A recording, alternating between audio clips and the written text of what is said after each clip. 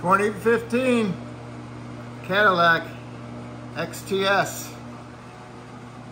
Gonna do rear brake rotors, basically rear brakes, brake pads and rotors, okay, and possibly a caliper because the other side is metal to metal.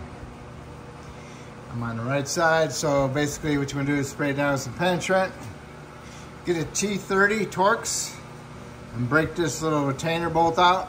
You take that bolt out with your Torx bit, a T30.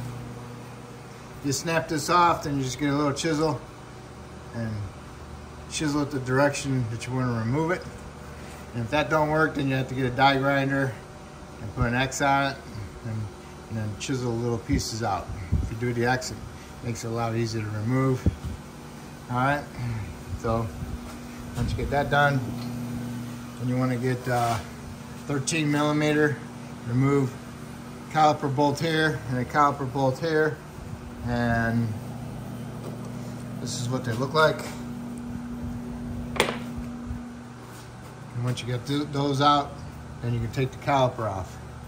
You can get a flat blade screwdriver in here and pry the caliper off. Be careful of the retainer, the brake hardware right here, bundle clips. You want to go between here and there, not between there and there. All right, and pry it off.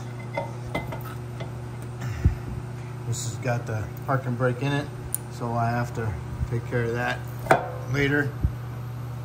Set it up to the side. Now you got your caliper bracket right here. It's got two 18 millimeter headed bolts right here and right there. You want to remove those, and you can remove your caliper bracket. Okay, here's the caliper bracket bolts. Caliper bracket.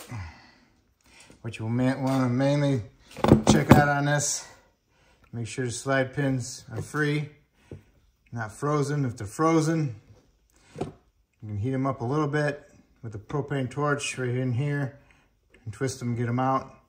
But if they're really frozen, you just might as well go ahead and install reman calipers and brackets. All right. So another thing what you want to do on the calipers is remove your pads,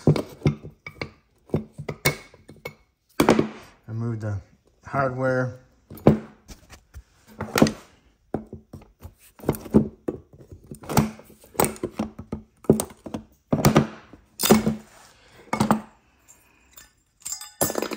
and down underneath there you want to clean all that up where that where that hardware sits.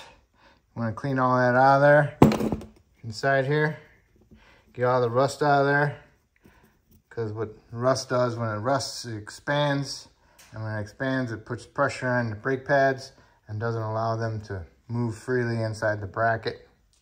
Okay, and also got your retainer off.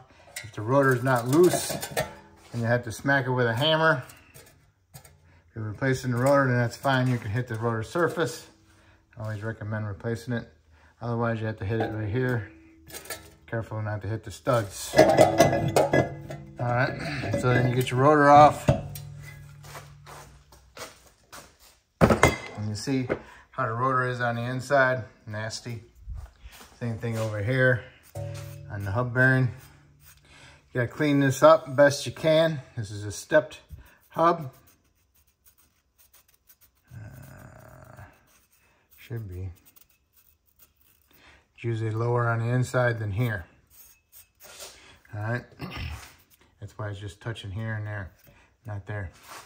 So you want to clean it all up best you can. Get it nice and shiny. Try not to remove any metal. If it's too pitted and flaking off in chunks, you're going to have to replace it. Most of the time I replace them. All right. So once you got that all nice and cleaned up, then you can put some anti-seize on it. So then that'll be ready. And we'll have to work on our caliper, push the piston back in. Get this all cleaned up. Put some paint on them. Pull your pins out. Put some new Seal Glide on your pins. Twist them as you push them back in. Do not fill this up with Seal Glide. You won't be able to compress it. All right? It won't go in all the way. All right, I got it cleaned up. Get both sides done, and when you get them done, go ahead and put a spray with some paint. And also, remove your pins, dip them in some Sil Glide, roll them in there, stick it back in, twist them as you're going in. Do not load this with Sil Glide, you won't be able to push them in all the way. Okay? All right, once you got the hub cleaned up a little bit, you'll be able to feel the step in it. You don't want the center higher than the inside and the outside. And go ahead when you're gonna, before you put your rotor on, put a light film of anti-seize on it. And before you put your rotor on, you want to clean your rotor also with soap and water or some glass cleaner, something like that, and remove the shipping oil. Okay. Next you want to do is clean your caliper up with a wire brush, get all the dirt out of there, brush the piston, and then inspect your boot, make sure it's not torn. Inspect it, make sure it doesn't have any fluid coming out. And then also, now I'm ready to put together. I do is I lift the seal up a little bit, put a little bit of silicone spray on there to allow it when I turn my piston in, that doesn't twist my boot. All right. So if you got one of these tools, you know how it works. Basically, match up your piece that fits into the notches, and then get the tool in there. And then what you want to do is turn it. And as you turn it, you want to hold this at the same time. But I always just use one hand and tighten it up and turn this and tighten it and turn that. Then once you got it all the way pushed in, you want to make sure that your notch is like at 6 and 12, because sometimes your pads will come with a little notch on the back side of it. And if you got your notch on your piston right here, then that little notch won't be sitting in that little hole in the piston. All right. See what I'm talking about? That piece right here. On top and bottom. All right, so now that's ready to go. Now I need to go get some parts. All right, now this is the driver's side, metal to metal. We don't know if our piston's frozen inside our caliper. I won't know that until I go try pushing it in. If it pushes in really, really hard, that's a problem. And also, got to make sure that your slides are free. So that's not the problem. Then you got to make sure that your pads are somewhat movable. And they are in there like you wouldn't believe. You know, they're frozen in there. That's why I'm talking about the rust, okay? Rust expands and keeps things from moving. So that's one good reason right there. But just gotta make sure, I gotta make sure that this is not frozen in there before I go to the parts store, because I don't want to take 2 trips. All right, my caliper bracket came out real hard. Also, my rotors frozen on there, so sometimes you have to hit them really hard. Got my hub cleaned up.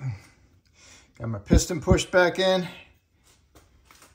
It didn't go any harder than the other side. And that's just my silicone spray to keep the boot from twisting. And it's all set. So it must have been those pads frozen in that bracket, because they're in there pretty good. So I need to get them out and clean it up. All right, just another thing. If you have to pound your rotors off, hit them pretty hard. The trigger wheel on the backside is made out of like ceramic, and they'll get old, and then when you hit them with the hammer really hard, boom, they flake off. So then you'll never even notice. And then when you go back together and you go drive it, the ABS light comes on. So that's the reason why for that, if you run across that problem. All right, so just be careful when you do hit them with a hammer to be aware of. Sometimes you can knock that little trigger wheel off the back side. It comes off in little pieces. Then you might see them on your floor. All right, I'm gonna go get parts. Okay, you got your rotors on, got ANSIs on the hub, and rotors on and cleaned. Got your retainer bolt in there, snug that up. Get your caliper bracket, put your hardware clips on there, make sure they're bottomed out and pushed against each side so it's not rubbing the rotor. Put your caliper bracket in there, get your bolts in there, snug them up. And you want to torque them to 77 foot-pounds, okay? Then you get your brake pads. If you got one that's got squeak indicators on them, then you should put that one on the inside. Here, I'll show you how to do the outside first. Pad, make sure you got the outside away from the rotor. Put it in there, push up against it, push it in. And they act like little springs. Those clips, you just get it in there, angle it a little bit, push it. There, in there. Now you can get your caliper, put your caliper in there, make sure you push these in so they don't get stuck on them, and then get your bolts on there, and the caliper bolts, torque those to 27 foot-pounds. All right. You got this side done. You got ANSIs on the hub, cleaned up, rotor on, washed, retainer on, caliper bracket with the slide parts cleaned up and painted. Got the new hardware on there. Got the bracket bolted up, 77 foot-pounds. Put your pads in.